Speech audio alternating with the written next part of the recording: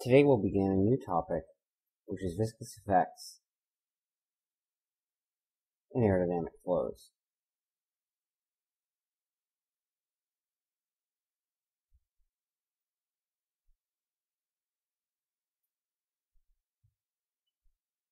So while we've introduced boundary layers and other viscous effects in your, say, third year fluid mechanics course, the specific ways that those concepts can be applied to aerodynamic flow modeling are the focus of what we're going to look at here. So consider how we've modeled viscous effects in aerodynamic flows so far. So if we had a lifting body, then we had vortex sheets on the surface of the body, and this gave zero drag coefficient, but by applying the cutter condition, we were able to get a non-zero lift. And for non-lifting bodies,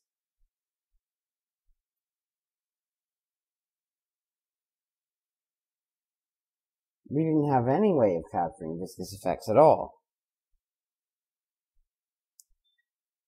Now, keeping in mind that for lifting bodies like airfoils, the goal was to capture the vorticity in the boundary layer, which gave rise to the lift. And that was why we used this vortex sheet on the surface approach. So doing that accounted for one effect of the boundary layer. So the vortex sheet gives the boundary layer vorticity, but neglects skin friction,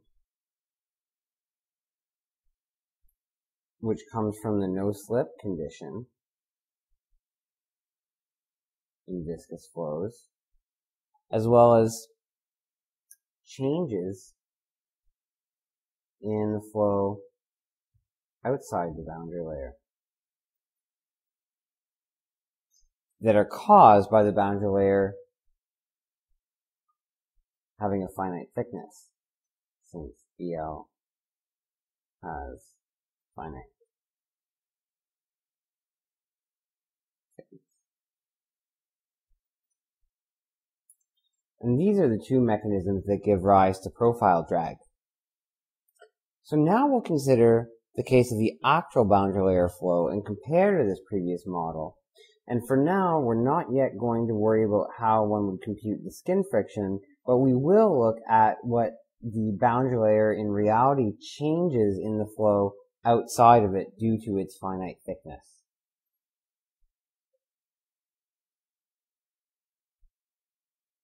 So let's call the potential flow that's produced by placing the vortex sheets on the body surface the simple equivalent inviscid flow. So the simple equivalent inviscid flow is the potential flow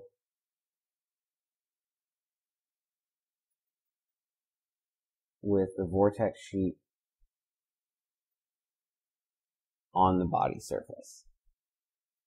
So this is what we've dealt with up to now when we were thinking about panel methods or other approaches for determining the lift on something like an airfoil.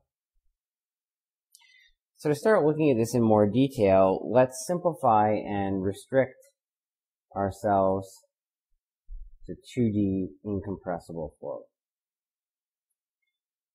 All these results generalize to 3D incompressible flows, but it's going to make things much easier to consider only the simpler case, and it'll get across all of the conceptual ideas, which is the main purpose of this discussion. So under these simplifying assumptions, the simple EIF is a potential flow where the pressure is governed by Bernoulli's equation.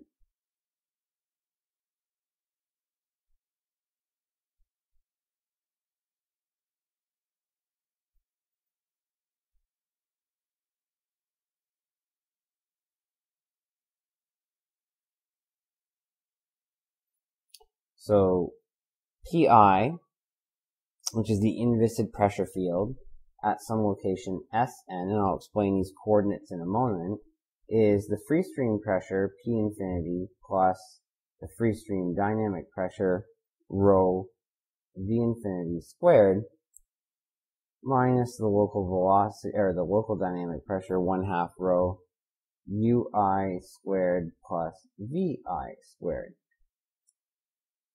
So Ui and Vi are the inviscid velocity components, Pi is the inviscid pressure field, and the coordinate system, Sn, is defined along the body or vortex sheet surface. So if this is the surface, then at some point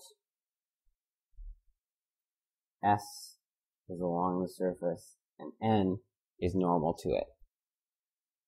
So Ui is the S velocity, and Vi is the N velocity.